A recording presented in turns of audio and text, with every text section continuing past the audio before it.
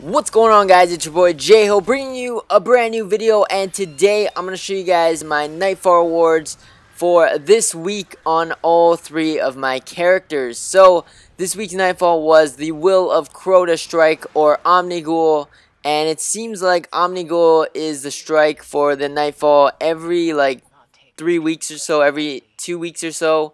So they have a couple Nightfalls and then Omnigul, and then they have another couple Nightfalls and then Omnigul. So it seems like they rotate this one in a lot, and this is becoming one of the most common ones.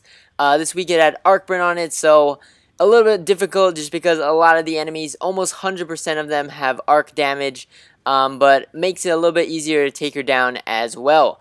So before I get into my rewards, let me know what you guys got in the comment section down below. And let's get into my rewards. So starting off on my first character, on my Hunter, we were able to get ourselves 8 Ascendant Energy.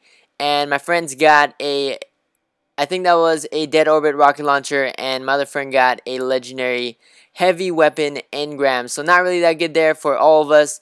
And then for my Warlock, my file for the Nightfall actually got corrupted, so I couldn't record the, or I couldn't recover the reward screen for that. But my reward did get sent to the Postmaster for my Warlock. So for my Warlock on the Nightfall this week, I was able to get myself a Light Beyond Nemesis exotic Warlock helmet. So not bad. It was an exotic.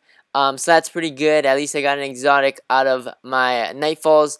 And then finally getting into my last character on my Titan, we were able to get ourselves a Legendary Engram, another special weapon Legendary Engram, and my friend got a Future War called Hand Cannon, I believe. I think that's what that one is. So that's about it for this video. Thank you guys for watching. As always, like, comment, subscribe. Stay tuned for more videos, and I'll catch you guys next time. Peace!